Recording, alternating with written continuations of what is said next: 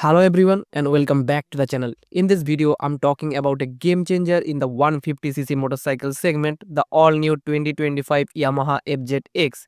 Yamaha is stepping up their game that bringing some exciting updates to their lineup, and trust me, you don't want to miss this. So for all the details, make sure to watch the full video.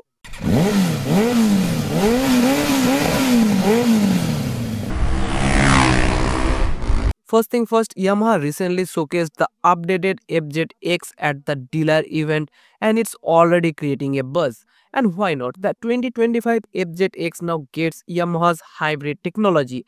This is the same tech we have seen on their popular Fesino 125 and Ray ZR 125 scooters.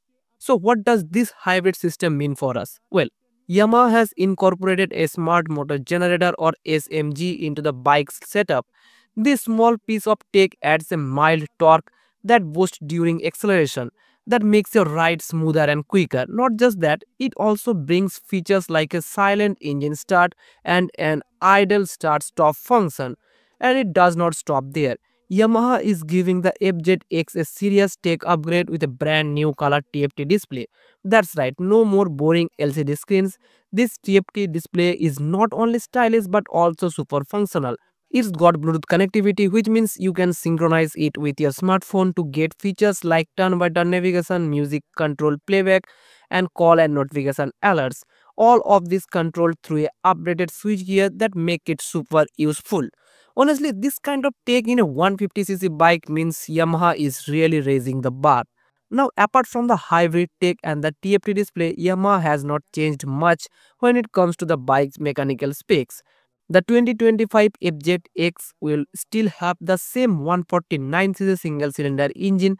This engine delivers the same 12.2 bhp of power and 13.3 Nm of torque. That is pretty solid numbers for a commuter bike. But with the hybrid system, you can expect slightly better efficiency and smoother acceleration. As for the design, Yamaha has added some new colors.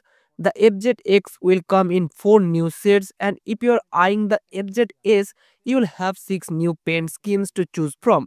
So you have plenty of variety to match your style.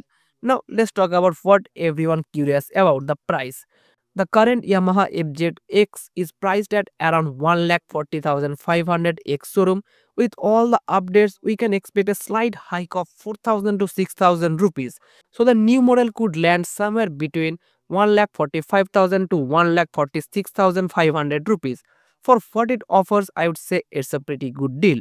So this is the video for now. What is your thought on this model? Please mention that on the comment box below. Until next time, be safe, ride safe.